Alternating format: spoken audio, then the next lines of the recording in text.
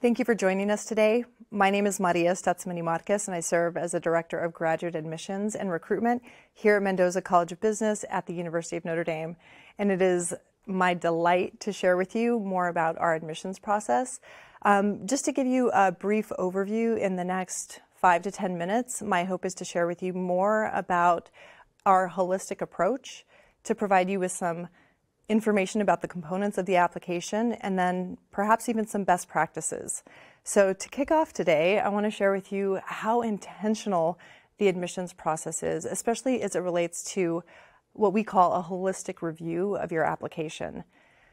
We are very keen to learn more about you through this process, and what that looks like is having so many people within our community actually have stake in your acceptance. So when you have applied and you press submit, your file goes to multiple reviewers to read your file. From then, we take all of that information to a larger admissions committee, which does include, again, additional members of the community. When your file is reviewed, we then decide whether or not to advance you to an interview. And so, again, that's another opportunity for us to learn more about you. All of our interviews are going to be virtual. A part of a holistic review and creating an unbiased approach to your review is really important to us. We want to create as much access and opportunity to programs within higher ed, especially at the graduate management education level. So just know that there's a number of different steps and thoughts and pedagogy involved in really ensuring that you have an excellent process through. So once you've finished your virtual interview, all of your information in your file comes back to an admissions committee where we get to review basically from start to finish your application, and then it'll be sent on for a final decision. A question we get often is, when will you find out? So our admissions process, all of these steps usually take between 6 and 8 weeks. And so around that time, you'll learn more about your final decision. So if you do have any questions, I would encourage you to reach out to some of our admissions professionals, especially as you're considering some of our specialized master's programs. We have a number of people ready and willing to help you to understand the process and to learn more about each of the steps. All right, so I talked a little bit about the overall process, and now it's really a focus on the components. So the application is put together again so that we can review your file holistically in a very non-biased way, and so that we're able to get to learn more about what you value and the types of contributions that you'll bring to the community here at Mendoza College of Business. Within that, we also want to know how our curriculum, faculty, and community will have an impact on your experience as a candidate and a student here at Mendoza. So in order to do that, we have structured the application in a way to gather as much information as possible. So I'll walk through these components briefly, and there's more information when you open the application. So the statement of purpose is meant to be a quick, 100-word statement about, which program you're choosing and how that really then connects to your long-term and short-term aspirations. So very sweet and simple. Think of if you were to write something on Twitter in 160 characters or less, what would that look like? All right. Then the next are going to be the essays. So in the essay, what we're really hoping to learn from you is more about the values that you bring and really how you will show up as a member of the community and a member of the program. So it's really important as we're considering, creating a really uniquely diverse and rich class. We want to better understand your voice and how you'll contribute to that class. There may be some, prerequisites depending on the program that you're looking into. So as you're digging into the research on the respective program, please make sure that those prerequisites are checked off. Another thing that we look for is, I would say, this idea of academic readiness. And academic readiness falls into a couple of these components. You can imagine that we look at your undergraduate transcripts quite closely. So if you have transcripts from multiple schools, please include all of them. It's really important that we get a sense of your educational and academic trajectory throughout your undergraduate experience. If you've taken other graduate courses or additional type of degree certificates, include that in your resume. I think that's a great place to add that type of information. But if you do have transcripts, we would love to see them. Another area in academic readiness is test scores. So for some of the programs, we'll ask that, it's required that you submit a GRE score or a GMAT test score. And then, we're also able to offer a waiver, and that is something that's happened over the last few years. So if you meet a specific threshold by program with your GPA, then there is potential to request a test waiver, which is actually, I think, pretty great, and it offers a lot more access and opportunity. So if that's something that's important for you, please do submit for that.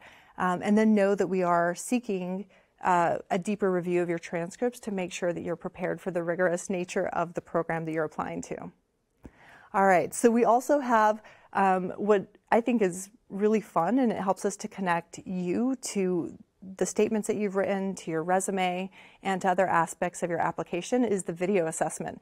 So we provide you with an opportunity to do an asynchronous live video where we ask you some icebreaker questions, and then we also ask you questions in a couple of different categories.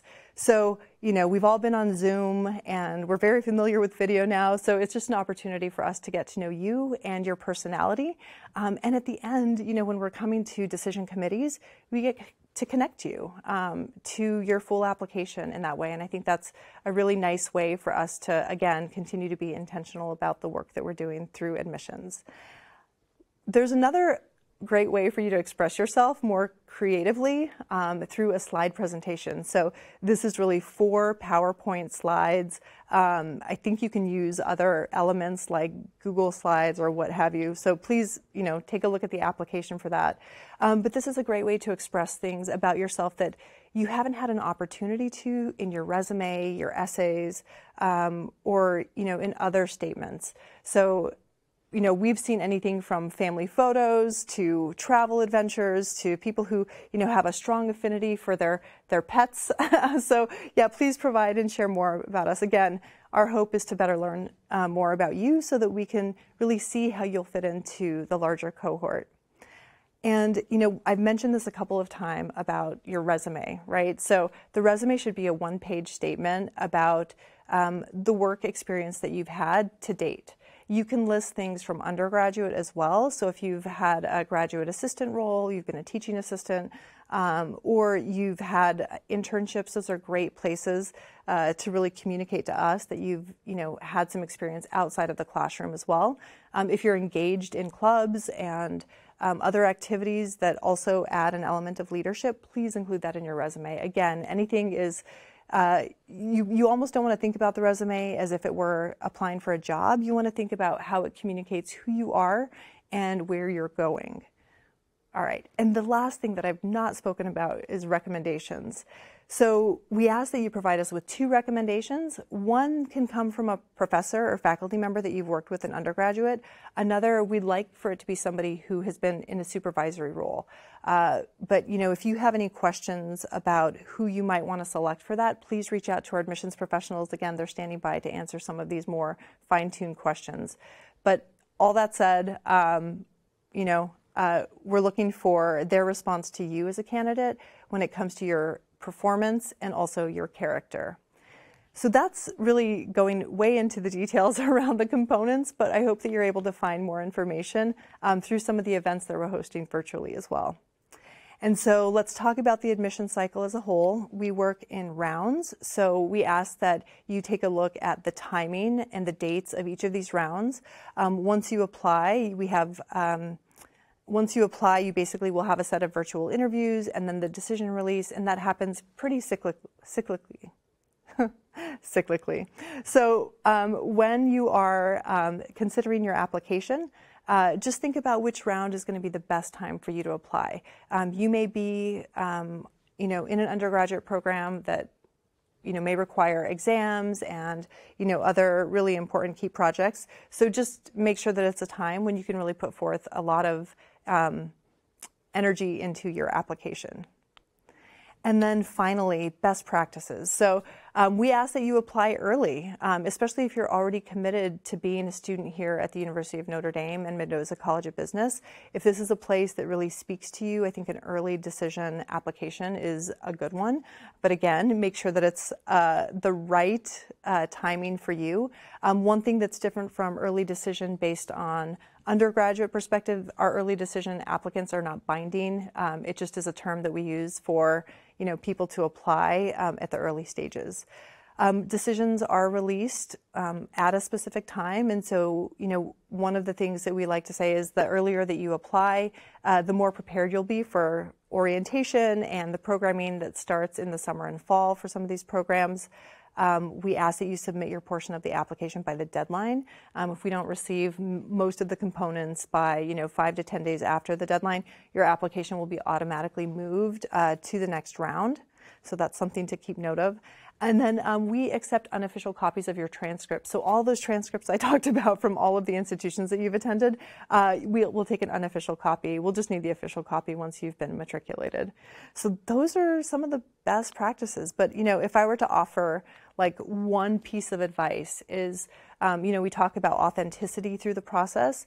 We're asking for you to share more about who you are and what this type of a program means to you, and the type of impact that it will have on you, the legacy that you'll leave, but also how you'll contribute. So think about those things as you're sorting through the application. We are so excited to learn more about you.